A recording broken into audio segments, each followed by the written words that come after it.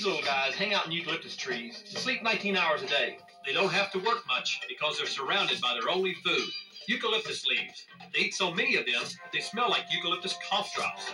And they're such adorable animals. They become the wildlife ambassadors for Australia, the only place they're found in the wild. I'm Jack Hanna, and these are Queensland koalas. Join us on Zoo Life to learn more about the animals of the world.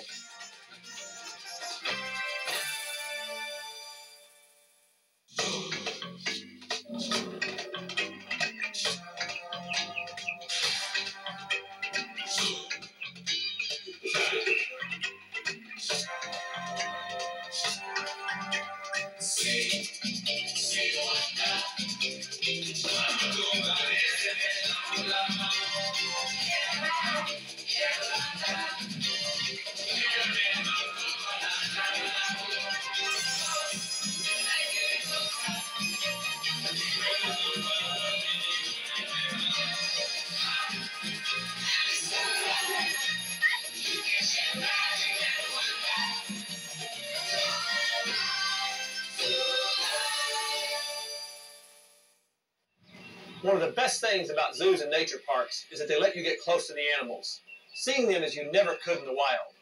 Here at the Australian Wildlife Park in Sydney, they take that concept to an extreme, encouraging you to get as close to the animals of Australia as possible.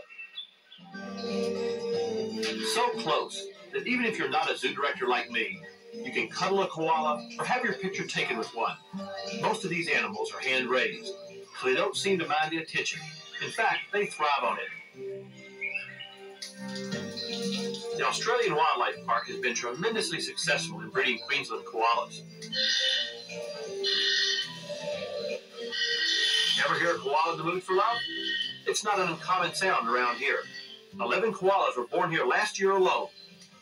Our goal is to breed excess animals for our own needs, which we will then radio collar and release into areas where koalas once were, and to track them through the bush to make sure that they have adapted to their new life. And once we feel that they can be unleashed from mankind, we take off their little computerized collar and off they go.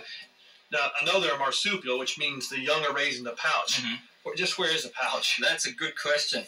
Now, her pouch, yep, she's got a good grip of you there. Just turn around, I'll take this branch. Okay, she's got your claws in her neck. That's it there. The pouch is sitting right there. Right there's the pouch. And because she's immature, it's not very well developed. Now, the males have a very interesting thing. He has a scent gland. That's that dark patch in the middle of his chest there.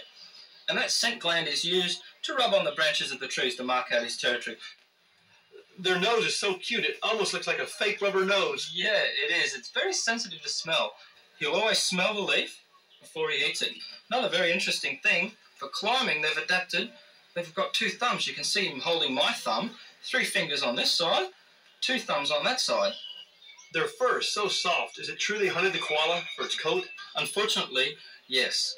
Earlier this century, there were literally millions of these animals hunted for their skins. Today, they're totally protected, and you could end up in jail or paying a very heavy fine if you harmed a koala in any way.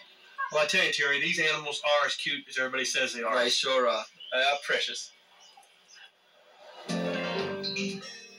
The park offers a broad sampling of animals that are uniquely Australian.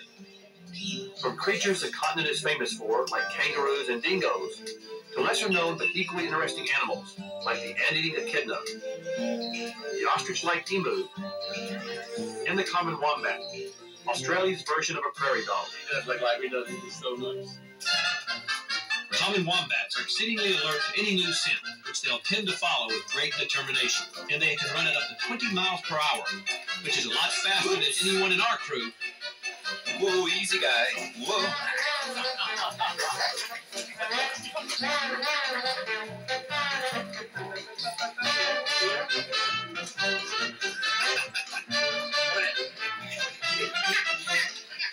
Fortunately, wombats are not good at jumping.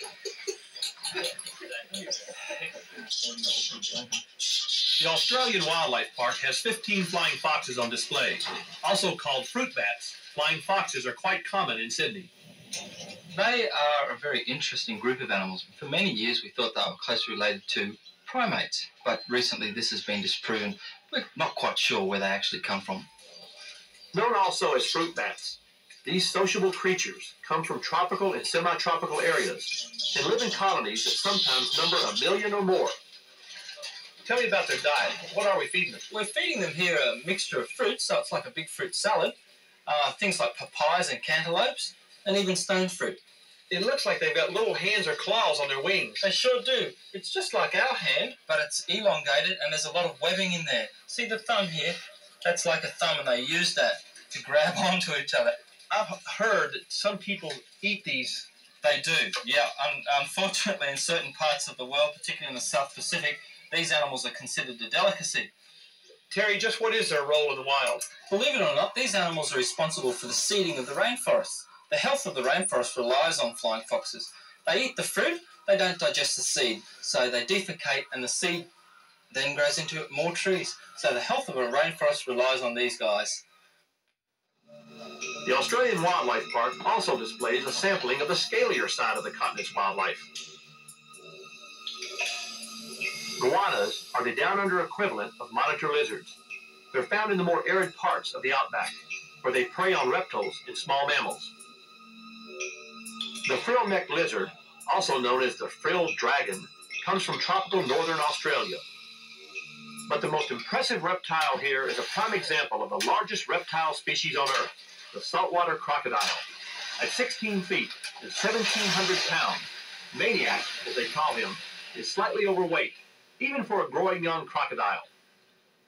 So keepers here exercise him. We do that with a long pole, and we call it our Maniac aquarobics. We splash with the pole on the water surface. He feels that through pressure gauges along his jaw and comes up looking for something to grab at. And by provoking him to strike several times and to turn in the water, which is something he wouldn't normally do without a reason, we're actually burning off a lot of that fat. Saltwater crocodiles become so rare in the wild that the Australian government forbids killing or harming them. But the crocodile in this exhibit seems to protect itself just fine. What are you doing there now? Well, I'm going to throw this chicken to him, and we're going to see if he'll All right, let's react try as he would to a large animal. Good, one this time. He should feel the resistance to the rope. Is that pretty strong? Yeah, very strong. Can we pull him out of the water? I wouldn't advise getting him too close. Now, this I'm so nervous I can't talk. Could he eat somebody as big as you or me? Oh, yes, yeah. He'd shake our arms and legs off, but he'd eat the main part of our torso and head. Is the crocodile, does it kill people in Australia? Oh, yes. Yeah, we've had 13 known deaths in the last few years. And, of course, in Arnhem Land, where the Aboriginals live, we have no record of how many get eaten. There could be a lot more. Well, yes. Well, he is powerful. Incredibly, sir. Oh, you're right, Jack. Huh? Don't sit down on the job. We're not finished. Now, if he was could he outrun us up here? He could throw his length out of the water if his head was back where it was before, quicker than you and I could probably react to move away. But he couldn't outrun us over distance. Is that the size of Crocodile Dundee? Yeah, that'll be about the same size. Most of the ones that kill people are around 5 metres. Well, good day, mate. Thank you, Jeff.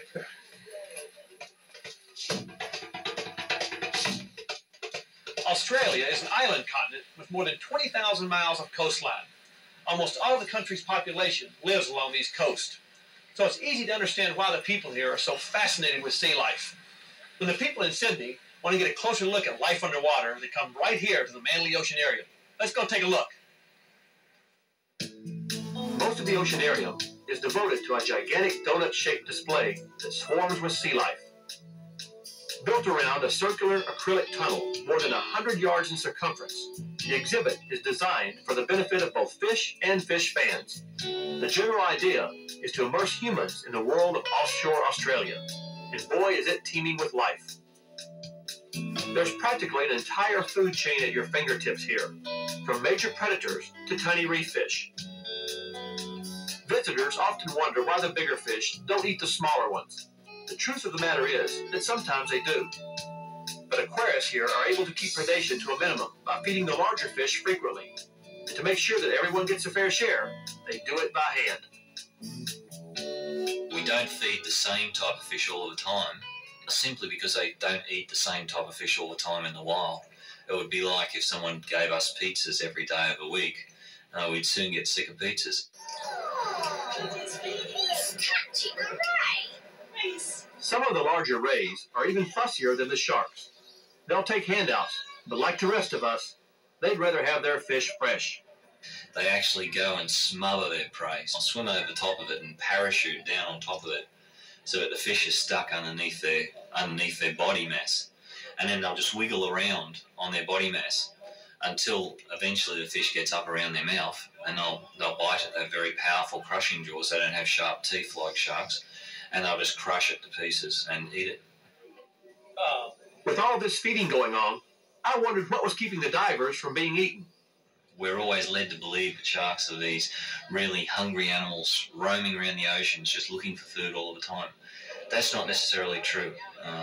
When they need food, they'll take it, but they're so perfectly designed for their environment. They require very little energy to drive them through the water. These are gray nurse sharks. Ian Gordon has been studying the species for the past 10 years, both in the oceanarium and off the coast, where their populations have been decimated by shark hunters. They live in an area where it's fairly shallow, so divers can access it very easily, and they hover above the bottom in what we call gutters, which are like gullies in the ocean where the current races through. So it's very easy for a diver to just swim straight up and hit them in the head with a power stick or a bang stick, and the shark's dead. The Australian government outlawed the killing of grey nurse sharks in 1984. Ian hopes the ban will enable wild populations to recover. There is so little we know about sharks that it's very important that people like myself and other scientists around the world work very hard on trying to learn as much as we can about these animals. If we don't, we could lose the animals before we really find out how important they actually are in the food chain. Where's that net?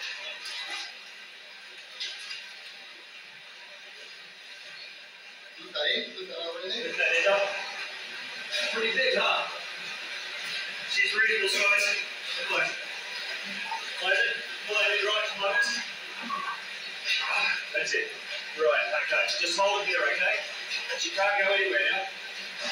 Now, Ian, how'd you get in here? We dosed her some anesthetic, and so she's a bit asleep now. She's a bit like Valium, so she's a little bit groggy right at this very moment. Now, what are you getting ready to do with her? Well, we're going to weigh her right now. Why do you bring them in here? Okay, we have to check them out about every year. Just so we can see what sort of growth rates they're getting. This is a nurse shark? This is a grey nurse shark, yeah. It's a female. Okay, ready? Left. Okay. I don't know what she has. Yep, about 53. Now, do you check its teeth? Oh, yeah. We'll have a quick look at the teeth while we're at it, yeah, once it's really caught. Just want to watch the teeth. This is a bloody bit. Business end. The business end. Funnily enough, you're the one closest to the business end. We're going to measure it. Okay, just try and not look at that. Ian, those teeth. Yeah, it's a good set of teeth. These guys drop teeth on a very regular basis, so we don't really have to worry about holes in their teeth, but we still have a quick look anyway, just to make sure. Well, this is the closest I've ever been to a shark's mouth. Yeah, the closest you want to become too, I'd say. Now, why do you keep her on her back? Well, when we keep them on their back, it tends to disorient them. And while they're disoriented, it just helps to calm them down a bit. As soon as I roll her over, she's going to start kicking almost immediately. All right, I'll let you go ahead and roll her over. Now, Paul, can you keep a hold of that tail? Okay, drop the net away. Okay, spin her around.